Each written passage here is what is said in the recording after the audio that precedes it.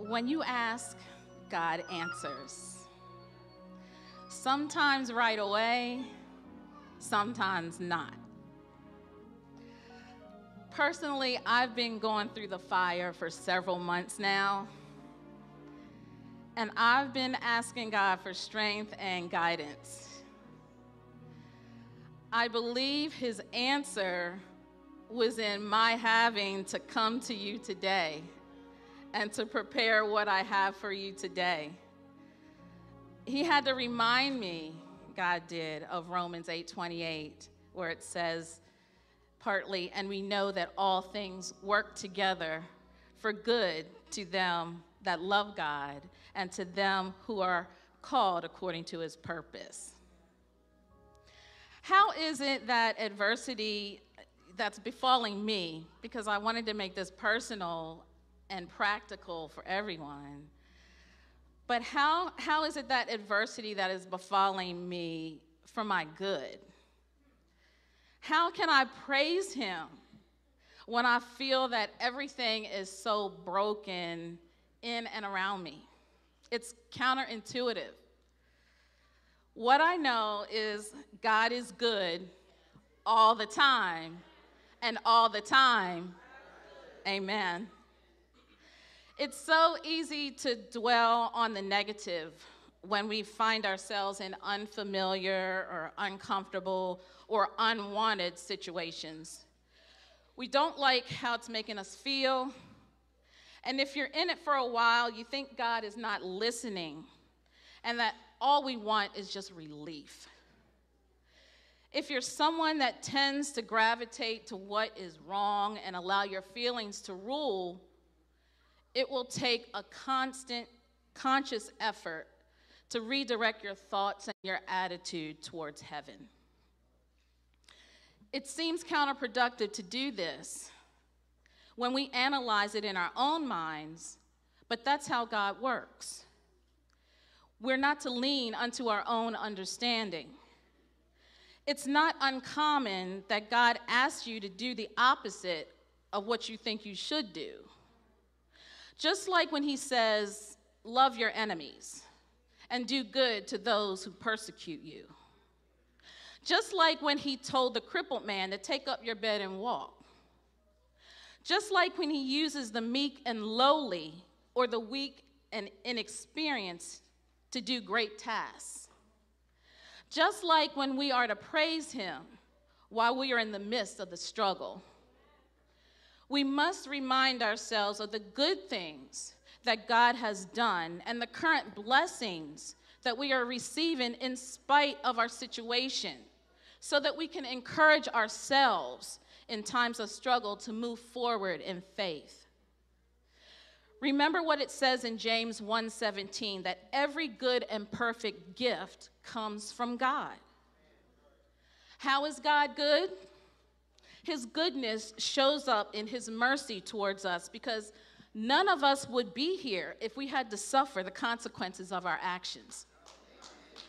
His goodness shows up in his faithfulness, because it says in Hebrews 13:5 that he will never leave us or forsake us, even though we leave and forsake him over and over. His goodness shows up in his constant pursuit of us, waiting for us to surrender and come to him. His goodness shows up in times of struggle, because it says again in Romans 8:28 that he turns everything around for our good. We must trust that he knows what he's doing. The ultimate goodness of God is in his life sacrificed so that we sinners have a way back to him. Summarizing Joshua 1:8, God's word will never lead you astray. Therefore, if you are careful to read the very breath of God, you will learn just what God wants for your life. God is a good God, so we can be confident that his word and his path for our life will lead us down the road of success. God's goodness isn't hiding, and his favor doesn't make limited appearances. We just have to have eyes that seek to find. We're not always keenly aware of God's goodness, which is why the Apostle Paul prayed for his friends to be enlightened.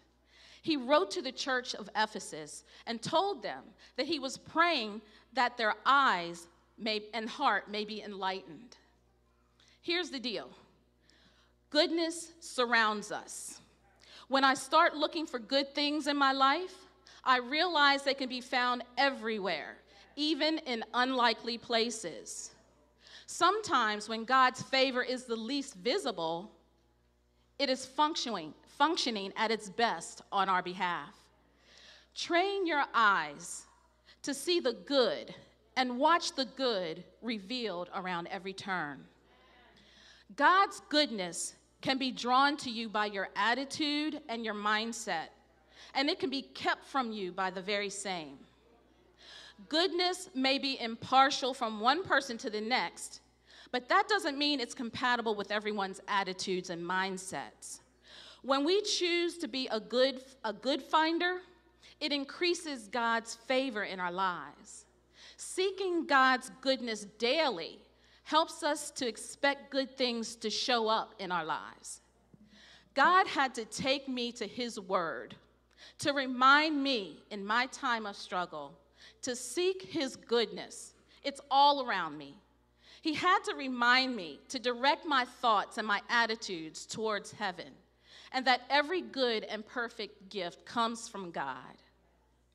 He had to remind me and encourage me that in the struggle, God is refining me, strengthening me, teaching me, and working it out for my good. And I end with this prayer. Heavenly Father, in all situations, at all times, you are good. Even when my circumstances are challenging, I know you are good. When everything seems to be going wrong, I trust that you are working everything for my good. I have faith in your plans and your love for me. Nothing compares to you. There is none like you. You are worthy of all the glory, honor, and praise simply because you are. Nothing can add to you and nothing can take away from you. You are constantly powerful, kind, just, all-knowing. I am humbled that I can get to know you. Please forgive me for my sins, and I thank you for all of your blessings. Thank you for being the one I can count on, and thank you for being so, so good. In Jesus' name, amen. So God is good all the time, and all the time, God is good.